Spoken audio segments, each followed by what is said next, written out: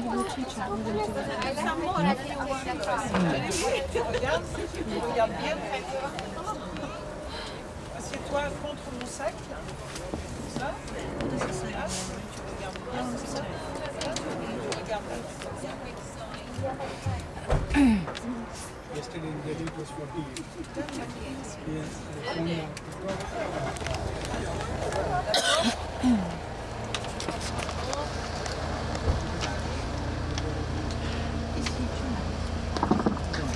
Alright then, good afternoon and welcome aboard the Q Explorer. My name is Ross, your driver and guide, and we are just about to go. There's just a few points on safety firstly. Now if you can, please remain seated at all times between stops. And also keep your head and arms inside the vehicle when we're moving, as we do pass quite close to trees and shrubs. And just in case there is an emergency, there are push buttons up the top in each of the carriages. Now the tour takes about 35-40 minutes. There's 7 stops en route and your ticket does last all day. So you can go around as many times as you like or just keep hopping on and off. Thank you, Michael. Now we are running 2 vehicles, so it's a half-hourly service. And there is a timetable at each of the stops. To start with then, on the left, that's the Victoria Plaza. Very nice cafe there. There's a gift shop and a garden centre around the back. And this is the nearest gate to the Kew Garden railway station.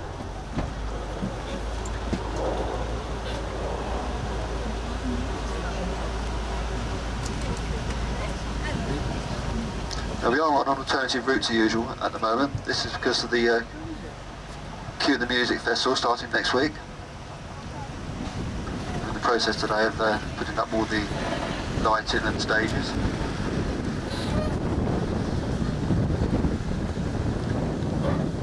Just over on the left, a small white building, that's the Temple of Bellona. Now Bellona was the Roman goddess of war, companion to Mars.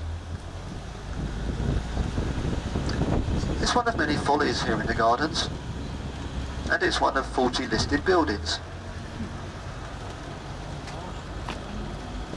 It was built by Sir William Chambers in 1760 for Princess Augusta.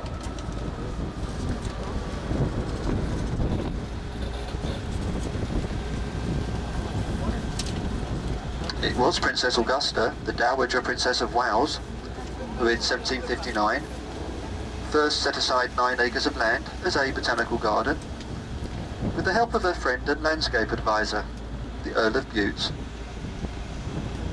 And when she died in 1772, her son George III inherited her estate and combined it with the nearby Richmond estate of his grandfather to form the gardens, very much as you see them today.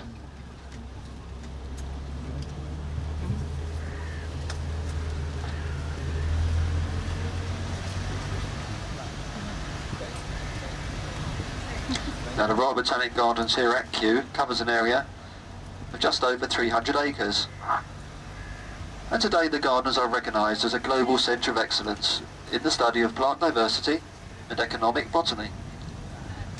Kew is a leading force in education, conservation and scientific research, and in July 2003 was made a UNESCO World Heritage Site.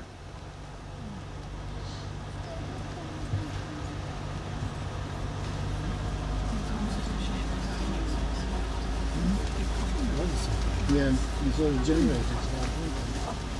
Now we're just crossing over the Pagoda Vista. That does go from the pagoda on the left up to the Palm House on the right. And this is one of 3 laid down in the 1840s, whose views are now protected by law.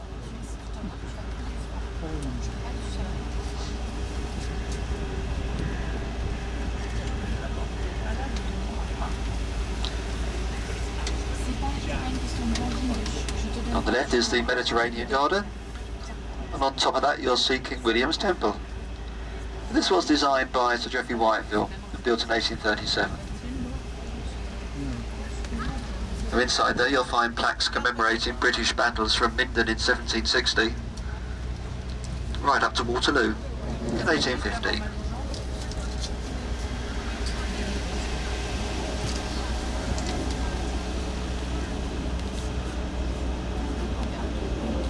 This large sweet chestnut just coming up on the left here is one of the oldest trees in the gardens. It is one of Kew's very old sweet chestnuts that was used as a mould for the Whomping Willow tree in the Harry Potter films. And on the left there, the Mediterranean garden, or the extension to it. Now in there we've got stone pines, cork trees, and there's even a small olive grove. Now the road on the left takes you down to the temperate house and treetop walkway. And right down the far end is the pagoda and Japanese landscape and gateway. Now the temperate house was built between 1860 and 1899. But only took that length of time because they ran out of money. And there was a 30-year period when there was no building work going on at all.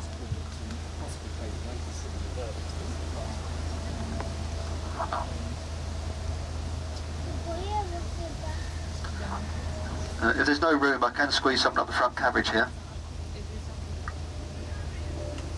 Okay, good.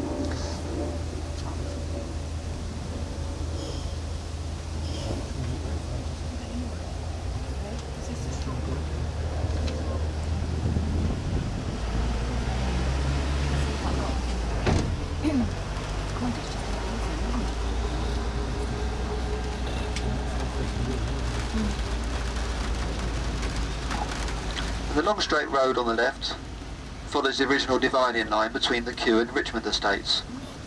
It was known as Love Lane.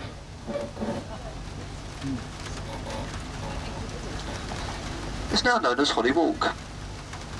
And as well as Europe's largest collection of mature holly trees, you'll find the treetop walkway. But that walkway is 18 metres above the ground. And it meanders for 200 metres through the tops of the trees. That's all very educational, very impressive.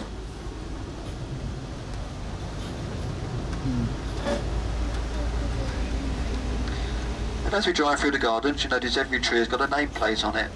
And most of those are black or silver, but there are also over 300 blue ones. And that means it's a champion tree, the largest of its kind in the British Isles. Now you'll also see quite a few with purple labels. And these labels incorporate a QR code.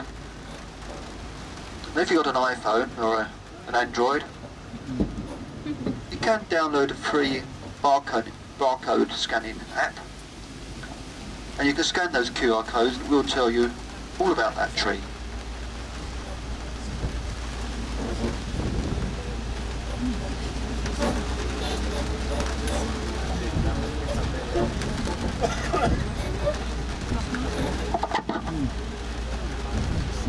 Just on the right, you see quite a few young monkey puzzle trees. Now in 1795, a plant collector called Archibald Mingus was out in Chile. Now he was having a meal with the governors of the country. He was served up the seeds of the monkey puzzle tree as dessert. Instead of eating those seeds, he actually saved them, planted them in troughs on board ship, coming back to England. And that's how they originated in this country.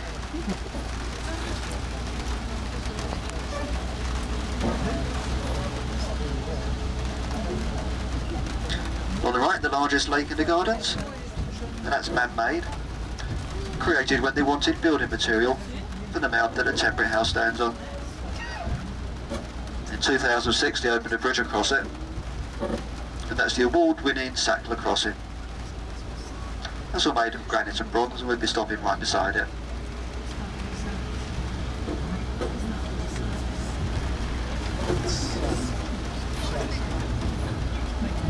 And the road just on the left hand side, this little path takes you up to another entrance to the treetop walkway. Come on guys, we're going to walk around the other side. You might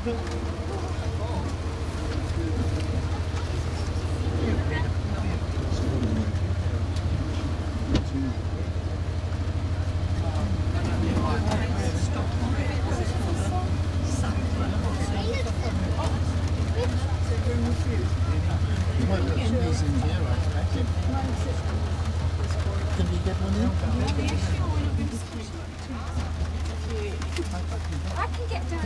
Now, if you can't all squeeze in, I can get two people up the front here. You can sit in the middle.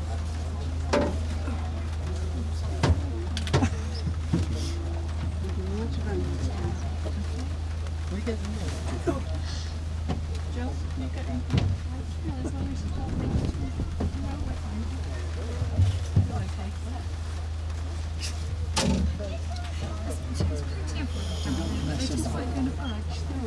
Each carriage takes 20.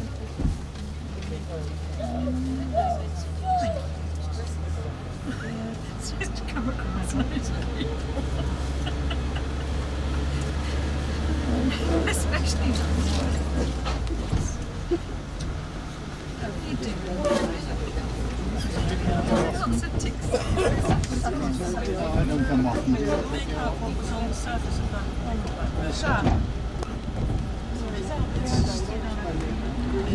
It's fun. Now, this little path on the left-hand side takes you up to the compost heap.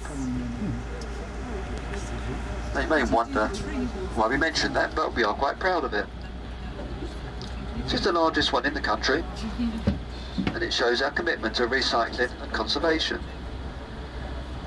Now, every week on average, 200 cubic metres of waste from the gardens goes in there, along with 50 cubic metres of horse manure, supplied by the horses of the Royal Horse Artillery.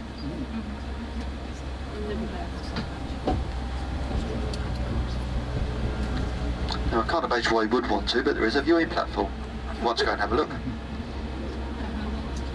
It does actually save us £500,000 a year by not having to buy in compost and not having to send out waste to landfill sites.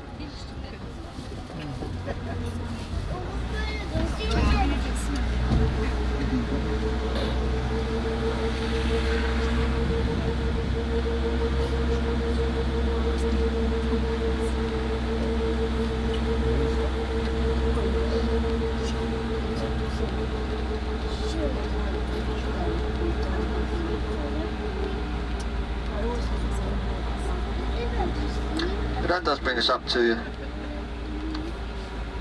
stop number 4.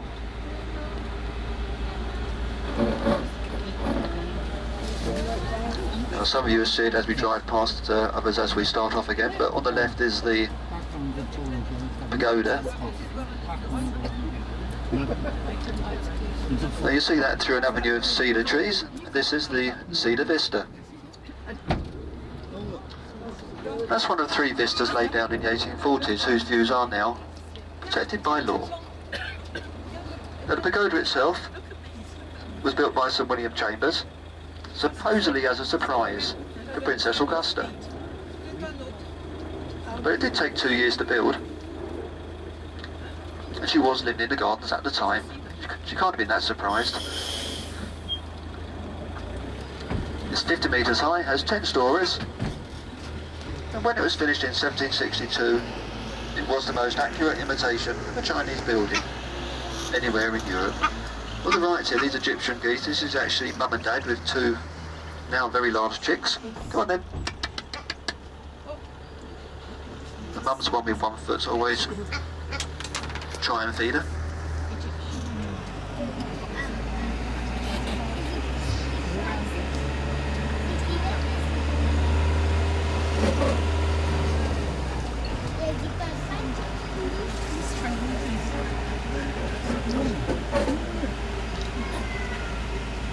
Now the conservation area is over to your left. Around the back of that you'll find Queen Charlotte's cottage. Now this is a charming 18th century thatched cottage, and it was given to Charlotte by George III as a wedding present in 1761. But she used it solely as a picnic area for herself and her 15 children. Now the cottage and grounds are given secure by Queen Victoria, on the understanding that the grounds are left in their natural, uncultivated condition.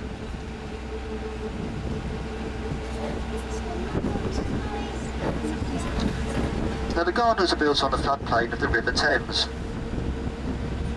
Very poor quality sandy soil, not very good for trees at all. So the gardeners here have done a wonderful job really. It also would have been very flat So any mounds you see or dips in the ground, that's all down to our landscape gardeners over the last 253 years.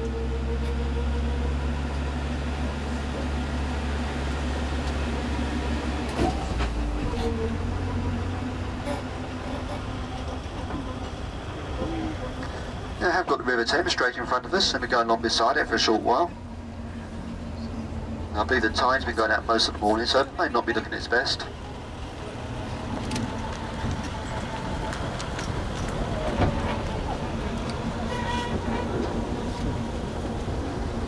When we come through the trees though, if you look left across the river, you'll see Zion House, the London residence of the Duke of Northumberland.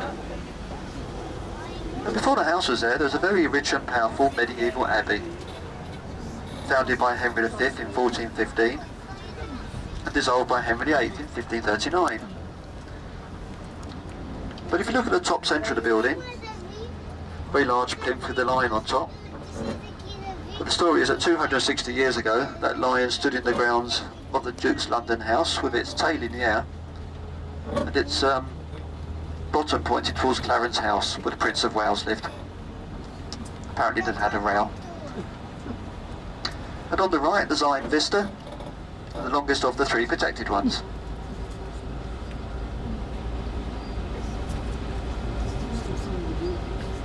And just as a matter of interest, across the Thames there's been 2 battles of Brentford.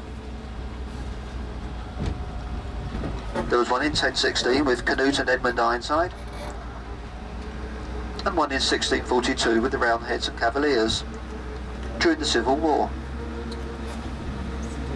But before all that, in 54 BC, Julius Caesar and the Roman legions are set across the Thames along here.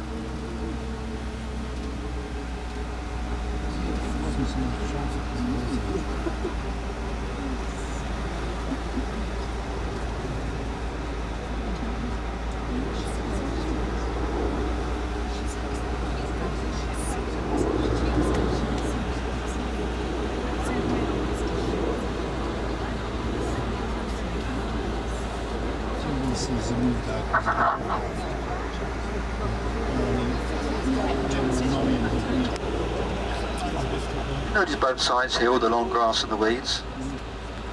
And this is now a garden that's been lazy, of course. This is all part of our conservation policy. We like to leave certain areas to naturalise. It's all done to encourage more wildlife into the gardens. But we also think it looks quite nice. But this is stop number 5, best one for Rhododendron Dell, the Bamboo Gardens, and the Minka House.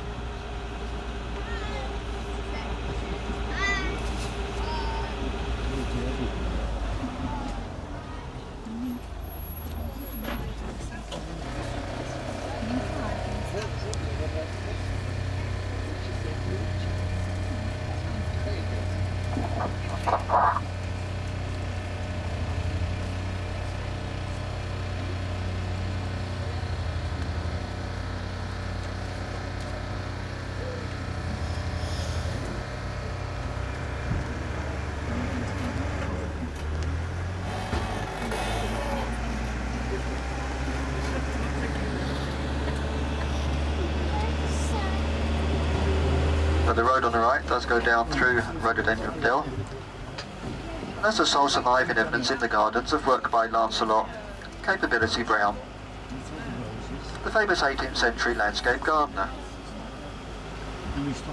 Also down there are the bamboo gardens, where we have 120 different varieties of bamboo.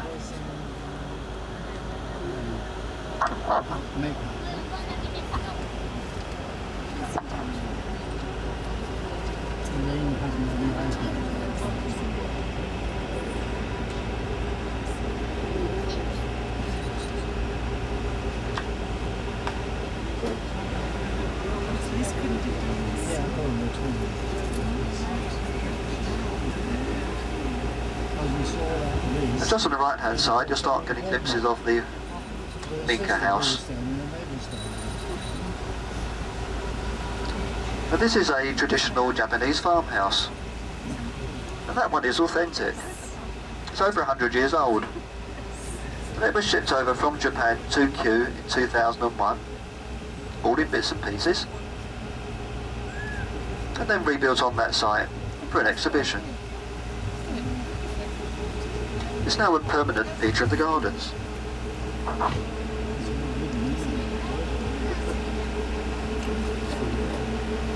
Now these large trees in the gardens give out enough oxygen every day to keep about 5 people alive.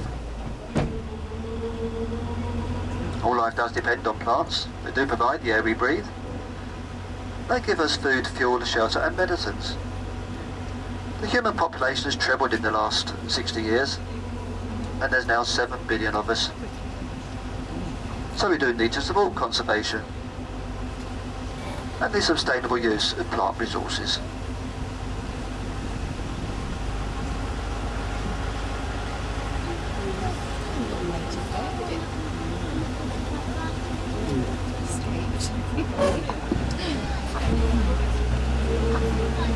Now in October 1987, we had the Great Storm in the southeast, a hurricane. The local papers called it the storm of the century, and it was the worst storm for 300 years. Kew had over 1,000 trees blown down or damaged. 10% of all the trees in the gardens at that time.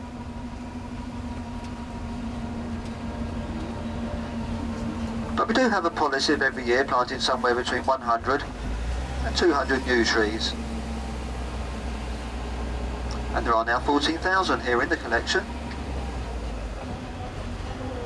That represents more than 2,000 different species.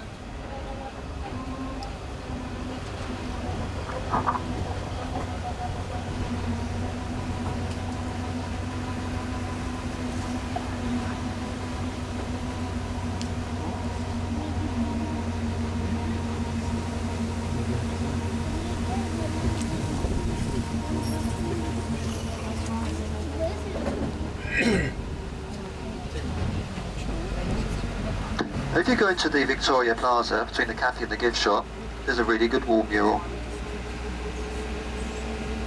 It depicts the events of the night of the Great Storm, and it's carved from the wood from the trees that were blown down. I'm just slowing down here to feed it. It's got a guinea fowl here on the right. It's a good boy.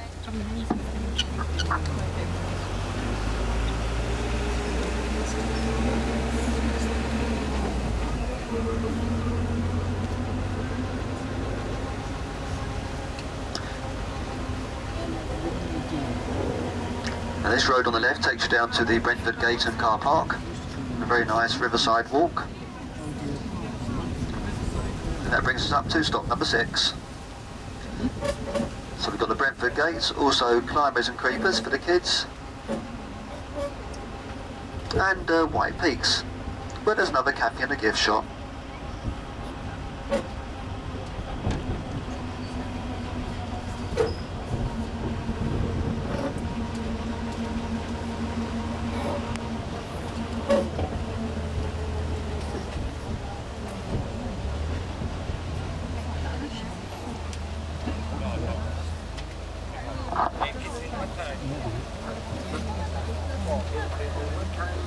You go straight off. We go now. It takes 40 minutes all the way around. Una hora.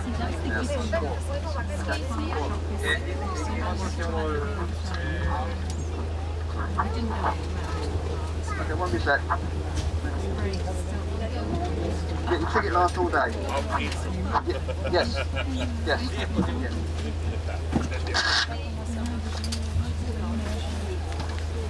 Squeezing barley, guys, okay?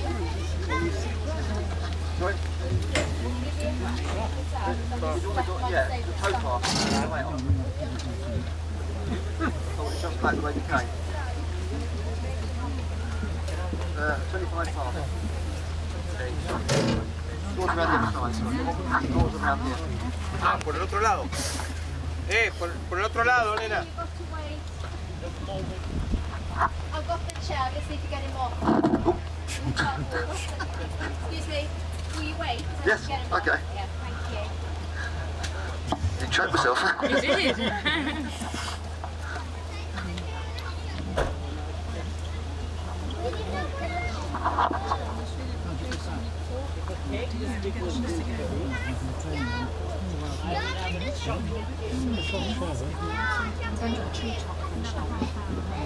Now this tree on the left-hand side is a Spanish sweet chestnut, one of the oldest trees in the gardens. Now the proper name for that tree is castanea. And it's a wood from those trees that's used to make castanets, used by flamenco dancers. That's where the name comes from. From the castanea you get castanets. Will you stop a minute longer, please?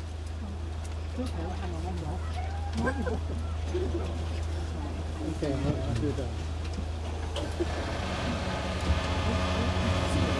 Just because you wanted more room. Right, okay, then off we go.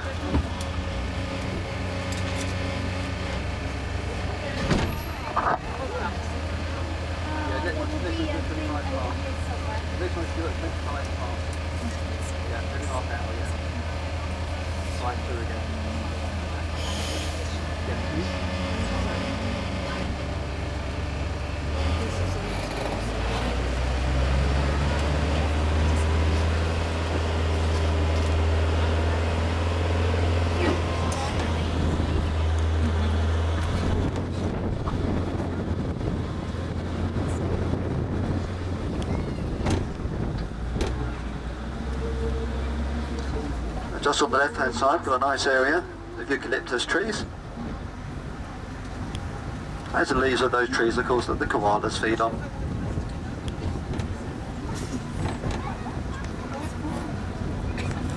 And those leaves are mildly narcotic, which may explain why koalas sleep for 20 hours a day.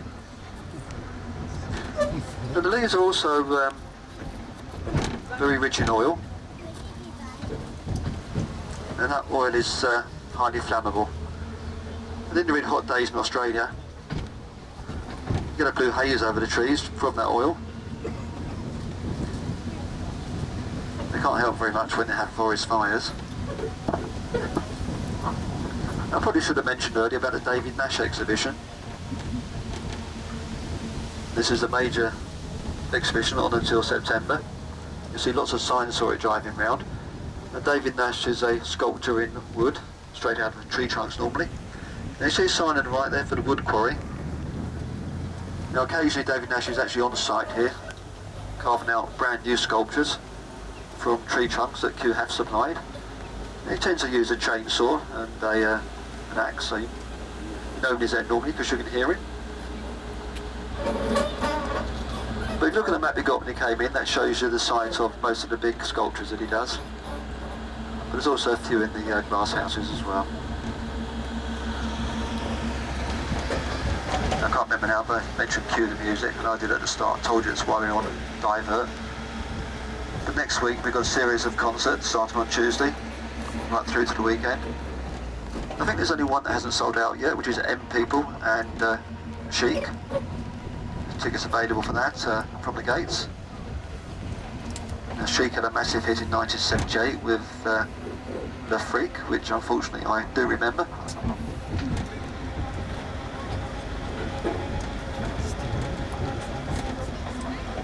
On the left now, Kew Palace. That's the oldest building in the gardens.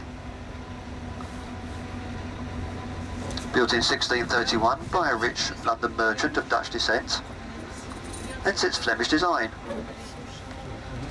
Now Charlotte and George III used it as their summer residence from 1802, until illness forced the king to move to Windsor Castle.